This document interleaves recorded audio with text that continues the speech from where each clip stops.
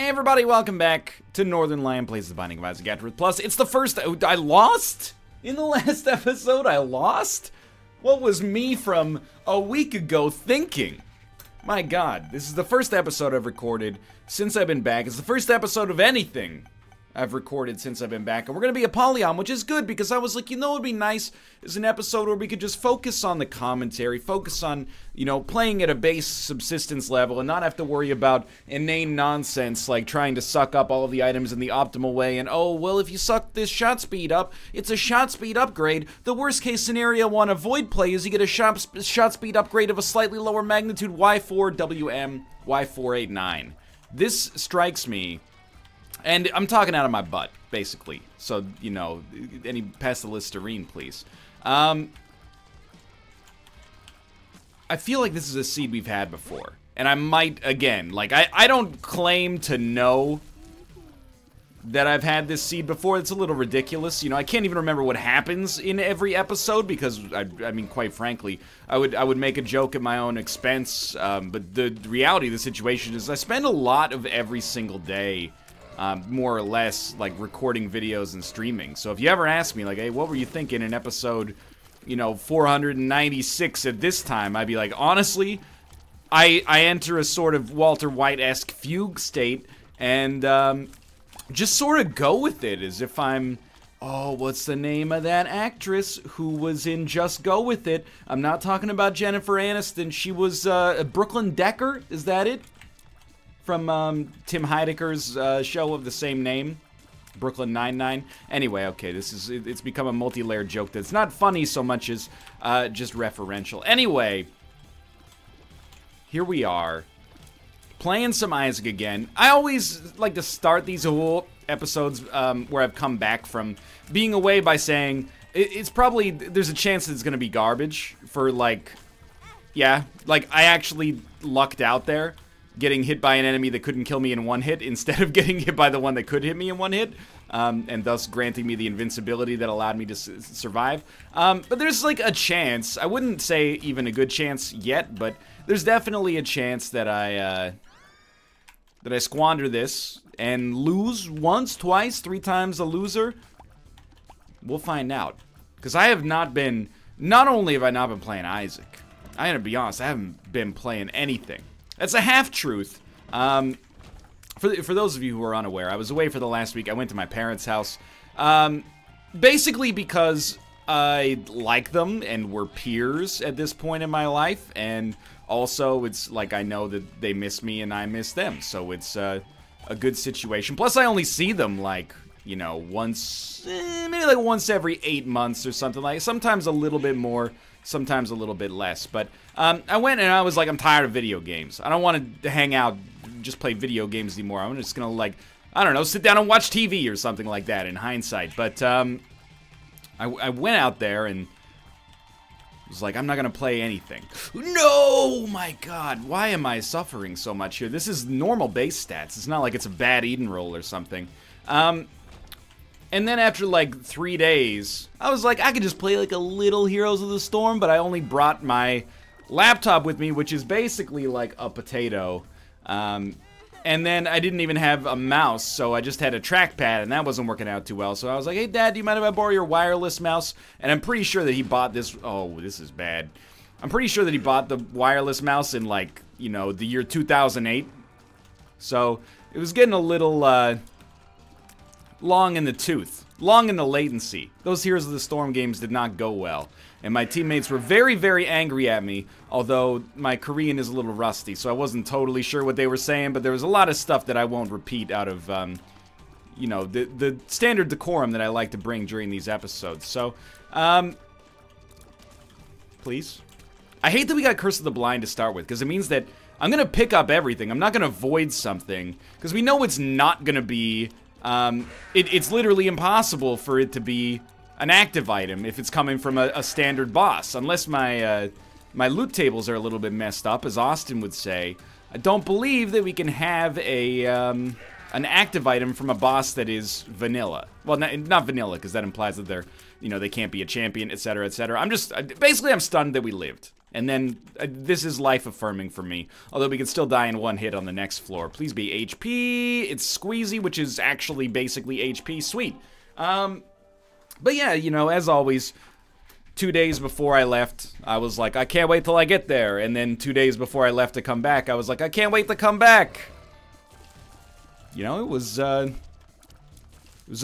productive trip from a mental health standpoint, for sure. It's always nice to see my parents. I went back to my old alma mater, actually. I don't know if you call it an alma mater if it's high school. I went back to the high school I graduated from to present a bursary to a graduating student that I had never met before in my life, but I was assured that she was a great student. And, I mean, honestly, when they were like, this is who's getting the award, and then I looked through the program, she was getting like 11 other awards. So I was like, first off, what kind of capitalist nightmare you got going on here? One person's getting like 80% of the awards. She's like the Warren Buffett of having a 4.09 GPA or something.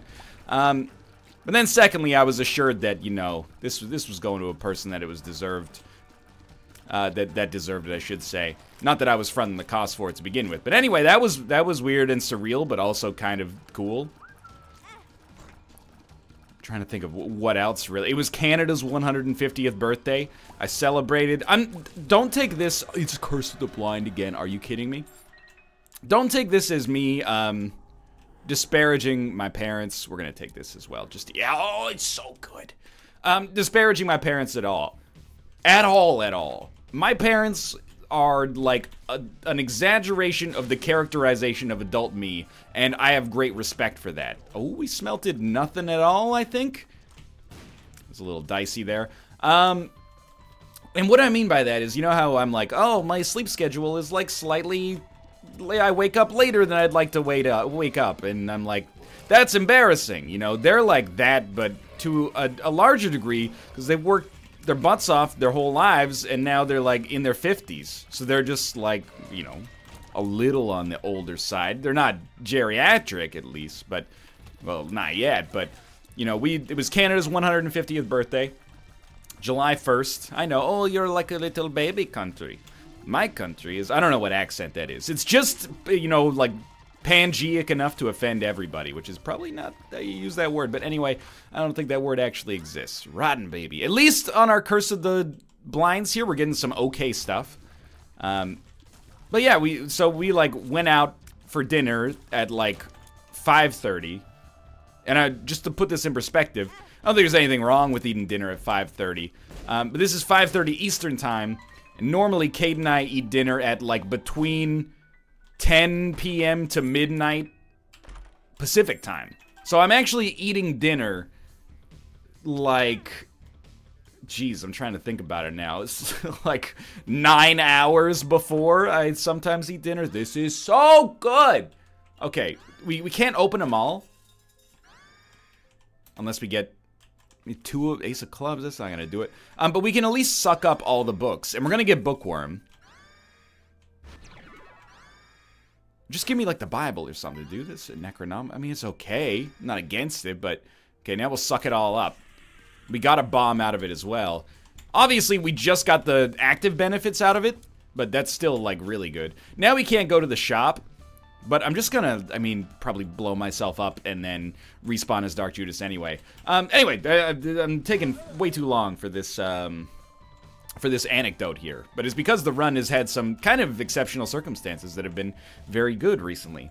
So we ate dinner at like 5:30, and then my parents have like a circle of friends, so they were in touch with their circle of friends, and they're like, hey, you know, 2 of them are down at this pub downtown, you want to just stop in and grab a drink with them? So yeah, we stopped in, we had a couple of drinks. At this point, it's like 8 p.m., and then we're like, the fireworks start at 10, and they were like, I don't really think I'm going to stay awake to see the fireworks, so I'm just going to go home.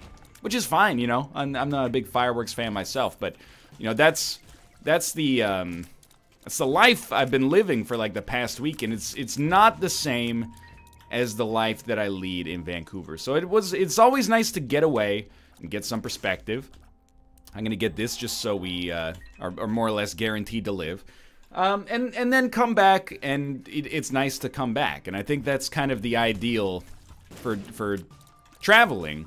And there's nothing more circle jerky than, you know, when people who travel talk about traveling like it's the greatest thing in their life. And I mean, now I'm getting off, like, every tangent has a tangent. I'm getting used to my own commentary style again here, but there's nothing wrong with traveling, but different strokes for different folks. Whenever people are like, you know, it changed my life when I went to Thailand and got drunk for 2 weeks. I was like, maybe not.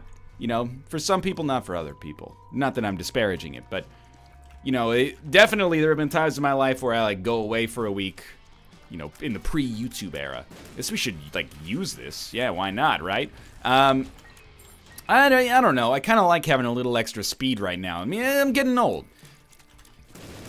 I know that the left hand could be anything. It could even be a speed upgrade, but prefer taking the guaranteed speed upgrade. But there are definitely times I've gone away before in my life, and when I come back, you know, you're dreading it. For the last, like, 40% of the trip, you're like, oh, there's only, you know, 25% of the trip left here. It's like the opposite of when you work, like, an hourly job, when you do your math, you know? You're like, well, it's 3 p.m. and I work until 4:30, so we're officially 87.5% done the day, you know? You do that kind of math, or at least I did. It's good to want to go away, recharge, and it's good to come back. And I always come back feeling recharged and full of resolve. Never gonna lose an Isaac again. Definitely, I'll tell you that with 100% certainty. Probably the next episode of Kerbal Space Program, they're gonna give me like an actual scholarship to NASA University. Did I say NASA weird there? It's one of the, that word has become like it's become like a bagel word for me, where I worry so much about whether or not I'm pronouncing it correctly that I think I pronounce it more incorrectly now as a result. So, we could roll the dice here. I would not recommend it. And, I mean, I know, okay? Like, it's not that exciting to just pick it up, but I'm never gonna say no to an orbital when our only other orbital's big fan. But hopefully we'll get a chance to use the Apollyon bonus pretty well here. But honestly, this run has popped off. Still a little dicey on HP, but we have a lot of damage and a tier rate upgrade, so that's good. And honestly, that was pretty much the gist of my time away. My parents lead a domestic lifestyle, which they have earned. So I'm not disparaging it. You know, I'm the guy who's like, asking somebody to go skydiving is selfish. So I'm not the kind of guy who's like, Mom, you guys can't go to bed at 10 p.m. You know, I'm definitely like cool with it. But it's nice to be back as well. Back on my own schedule and, you know, living my own life.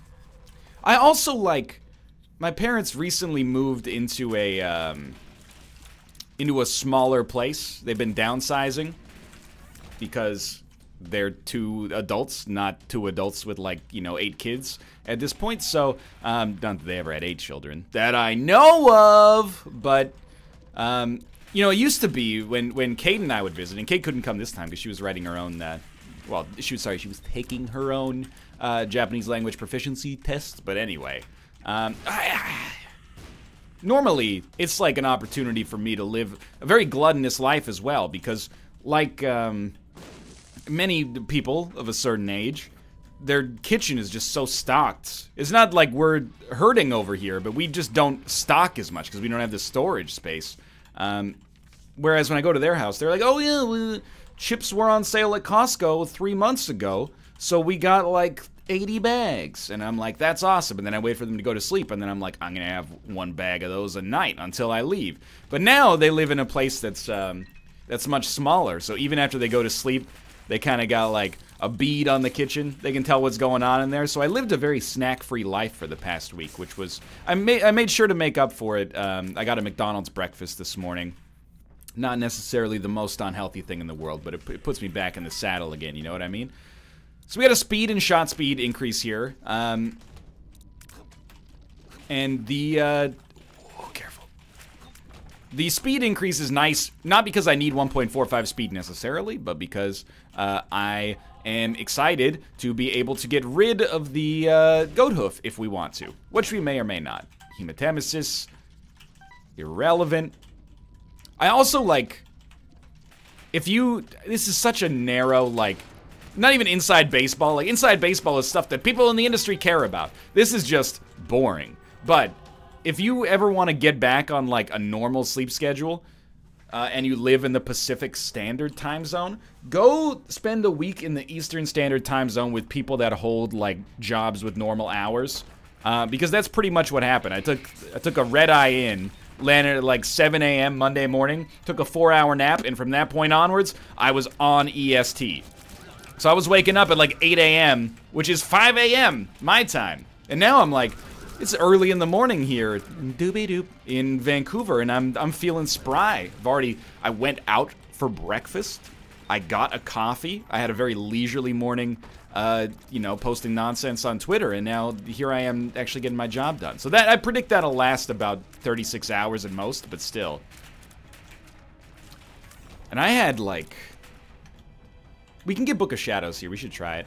I had a travel nightmare, and I'm skeptical. We must have gotten the Bible from that last book in there too.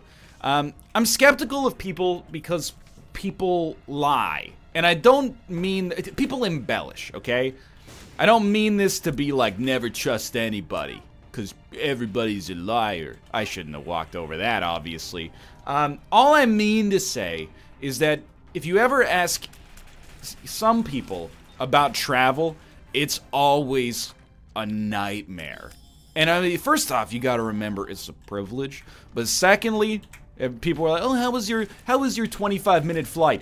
It was awful. The captain turned the seatbelt signs on the whole time, and there was a mild bump, and it was not okay. I'm not chiding people for having anxiety, but you know, if you've never flown and you heard someone talk about a routine flight, it's always like it's the worst thing in the world. And I make an effort to be like, Kate and I, when we fly back from Japan, it's like a 10-hour flight. Unless it's actually bad in any way, people are like, how was that flight? You know, the subtext being like, it was torture. And I'm like, nah, dog, it was like being in an airplane for 10 hours. I watched like 5 movies. It was basically like a really, like, slightly uncomfortable day off. Oh my god. That was disgusting. I'm sorry. It was like a slightly uncomfortable day off. You know, it's not that bad. But this one was bad. So, like, I flew in, or not flew in, sorry. I was getting ready to leave, leaving from a small airport. So, like, the flights, literally, you get through security in, like, 45 seconds, and then they're like, okay, well, just hop on the plane. You walk out on the tarmac, hop on the plane. But this time, like, oh, you know, you got to go to Toronto. In Toronto, there's a thunderstorm, so they won't let us take off here until the thunderstorm stops. So that was, like, a 45-minute delay. And then as a result of the 45-minute delay, I couldn't make my connection, so they rebooked me to a slightly later flight.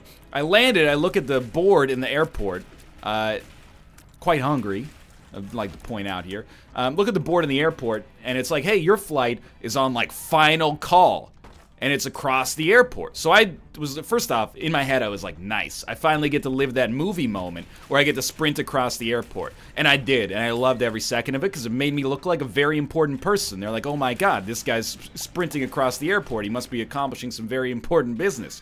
And I didn't do as much as I could have to dissuade that notion.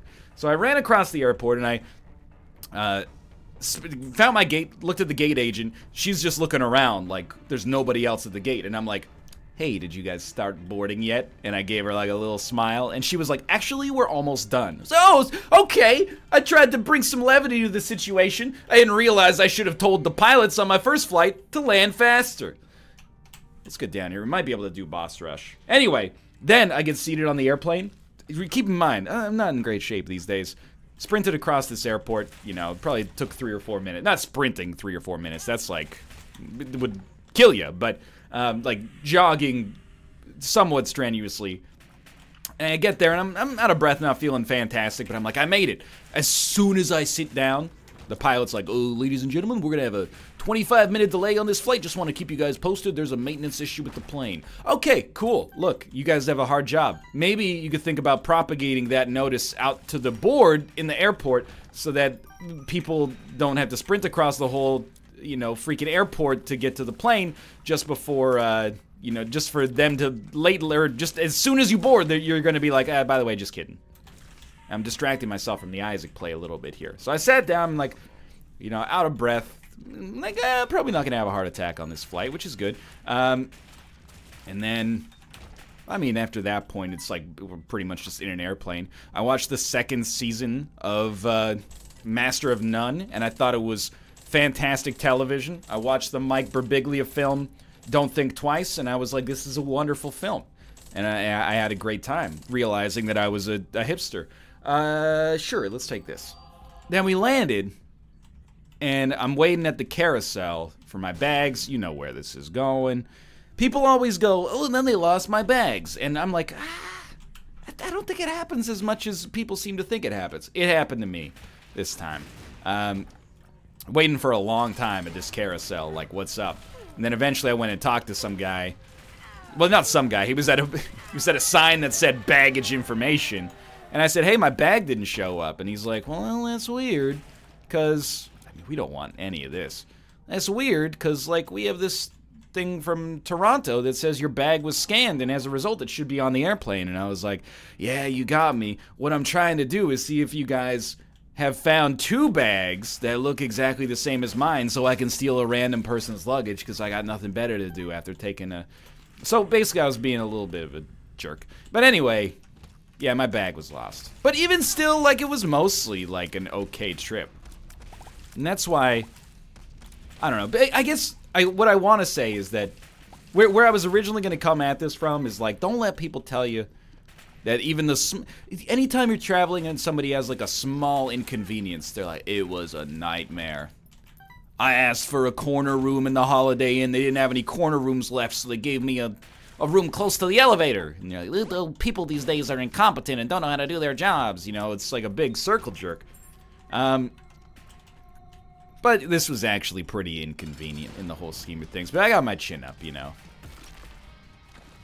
Also, and this is now getting into, like, petty complaints. I would, let's see what we're going to do with that. I would say that my first complaints, like losing my suitcase, not so much a petty complaint.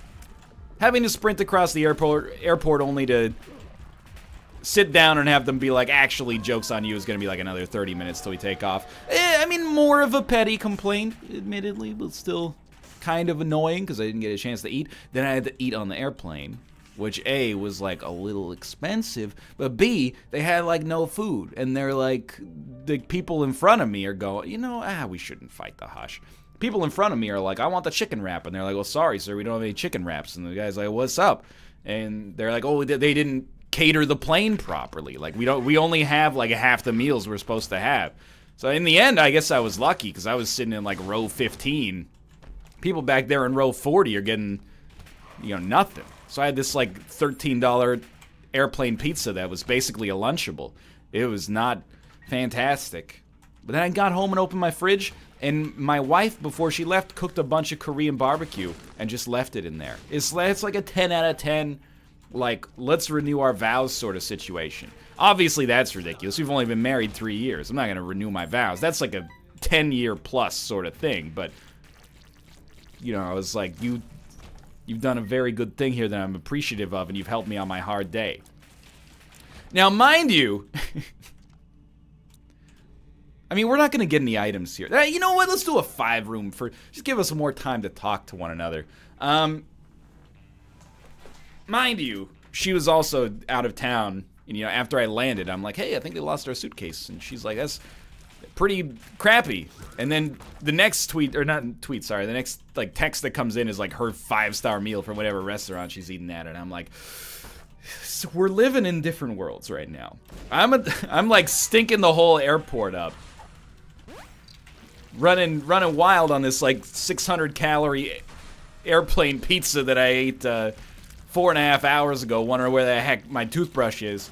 And you're like, oh, the lamb shoulder is a little tough. She didn't actually say that. She said it was delicious, but it's like I'm in a first world problem situation, but you're in like a 0th world problem situation right now. And I wish I could be there. But I couldn't. I understand how inside baseball and circle jerky, etc., whatever adjectives you want to use for talking about being at the airport, how self-serving it is, But I have an airport routine. And I think the routine is important because it's helped me get over my airplane anxiety. I like to arrive probably like half an hour earlier than you're supposed to, just in case anything happens. Nothing ever does.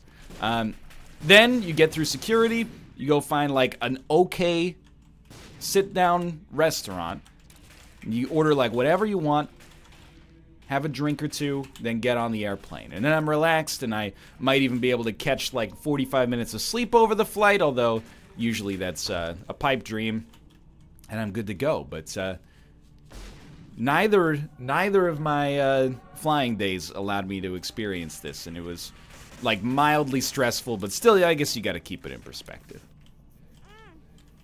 It also made a liar out of me, because I usually fly Air Canada because I've had good experiences with them, and I appreciate that almost every plane has seatback entertainment, which is, I'm doing it again. There's no reason to fight Isaac on each one of these floors. Let's just see how ridiculous it can get. And then, like, people have been going, you know, Air Canada voted North America's best airline. What a joke. And I'm like, hey, you guys, it's actually, like, pretty good. And then, like, everything that could have gone wrong went wrong. I'm not going to blame him for the thunderstorm, but still. I mean, you know what? I'm going to blame him for the thunderstorm. We got Doppler radar. You can't see a thunderstorm coming a day in advance and be like, hey, guys, just show up to the airport like 45 minutes later. Rather wait till everybody gets through. Okay, you know, they're doing their jobs. But at the same time, you know what? This is an outrage. Alright, so that was like 20 minutes of plane conversation. I didn't even talk about what happened on the plane, which is largely banal. So I'm not gonna. But, you know, I could spin some mild inconveniences out of it. For example, hey, dude, I know they've turned the seatbelt signs on. If you're in row 40F, you can't get up, walk to row 15, and then block me out. We all got connections here, dude. We live in an egalitarian society, okay? Most, to some extent. You know, I booked this seat specifically because I wanted to disembark 45 seconds faster than the people at the back. It's the cheapest way to feel superior over your fellow man. I mean, business class, dude, that's going to be like a $500 upgrade. No, thank you. You're telling me as long as I just check in early, I can sit up here at the front? Absolutely. Air Canada also uses a silent auction style now to get business class upgrades if they haven't sold them out in advance. So instead, what they used to do is, hey, you want free food, free drinks, and a lay-down seat? Give me like $1 million. And you were like, that's ridiculous. Obviously, I'm not going to pay you $1 million for 3 hours of slightly greater but still suboptimal comfort. And then they said, okay, you got a good point. I'll tell you what. What if you bid against your fellow passengers for business class? And you go, ooh, that's a cool idea. What's the minimum bid? $1 million. Oh, sign me up. Yeah, dude. Because then you've got the art of the deal thing going on where you could be paying a little bit less than the people that are around you. So you feel like you've got some superiority. No, I didn't do that. To this day, I have never... Dude, this is such a good shop. Or not shop, a chest here. To this day, I have never flown first class. A lot of YouTubers do, and I'm not trying to throw them under the bus. But I'm throwing them under the bus a little bit. Which I don't mean to do, because, I mean...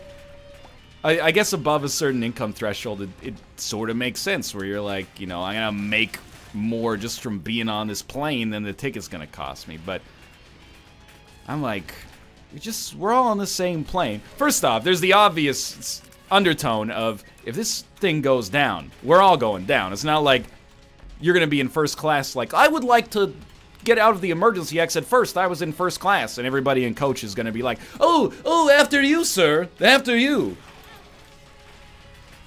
The other thing is, you're mostly still just sitting down. If I had, like, points or something, but I'm too lazy to collect those.